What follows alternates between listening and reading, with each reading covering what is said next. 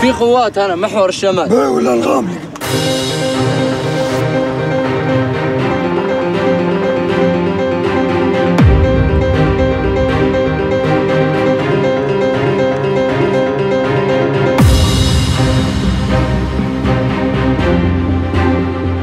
We're not on one political side or the other, but we are on the side of the victims.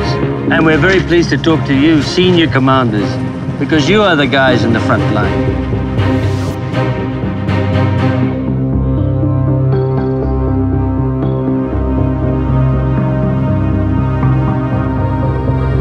We mediate to create peace. Sometimes we mediate before armed conflict has broken out to prevent it. Sometimes we try to resolve it once it's already broken out. And sometimes where there is no possibility to resolve the conflict immediately, we try to secure humanitarian access. We try to reduce the cost to human beings of armed conflict. How do you sort that out? How do you disentangle that? Dialogue and mediation are the right tools at every stage in a conflict. That there are times when parties can't speak directly to one another, but there has to be a channel of communication.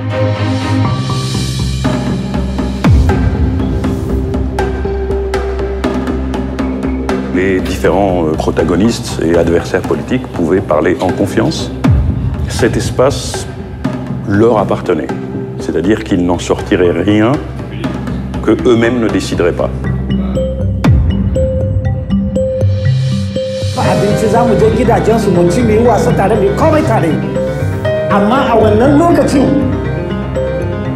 Why must we allow violence? It's about how much effort we put into consulting people before we set up a process. We plan so much. We plan more than we even do the dialogue.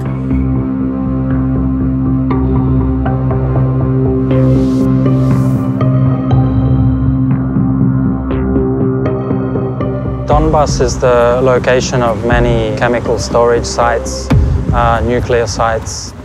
And so we're gathering the best information from the experts and the scientists, try to influence or encourage new thinking about protecting the environment, which can potentially affect hundreds of thousands of people. They have a strong interest in any work on preventing an ecological problem.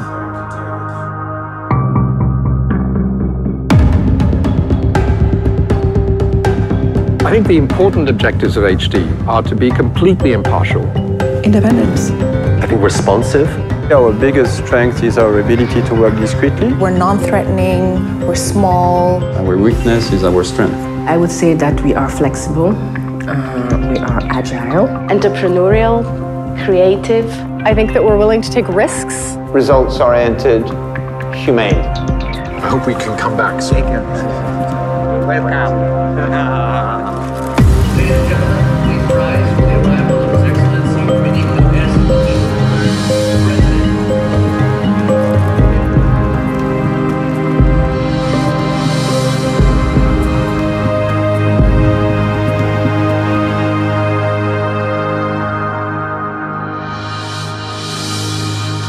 Thank you.